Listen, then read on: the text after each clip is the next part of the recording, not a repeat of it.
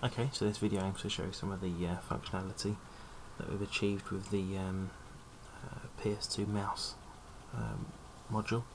It's based on that from the Open Cores website, opencores.org, on some of the PS2 interface. So this kind of wraps that and just demonstrates it on the LEDs here.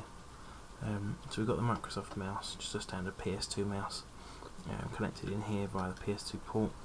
The board's powered and programmed okay with the code that's on the website, so you can download that if you need to.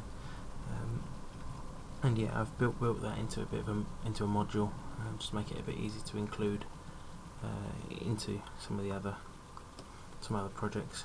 It was a standalone program before. I just wanted it as a modular thing, so that's what we've done there, and should be able to use that on the website. So anyway, what we've got on here, the first two LEDs demonstrate the right and left mouse buttons.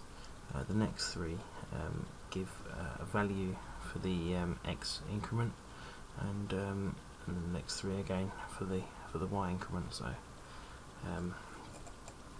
you have to notice that if we click the buttons, the left button there, yep, the right button as well, so left and right, left and right, left and right. The glitch was because I moved the mouse a moment ago. So left, right even, and left, and both together. You notice that if I move the mouse, you get pulses one way or another. I'm looking at the most sensitive bits here, so it's a bit sporadic, but I can assure you that it's working well under the hood. And as you can see, incrementing one way, the other way. So everything's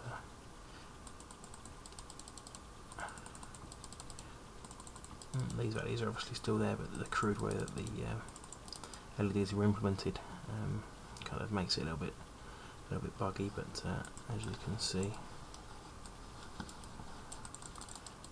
the functionality is okay. So yeah, if you're interested, you can get that from the website, and that's about it.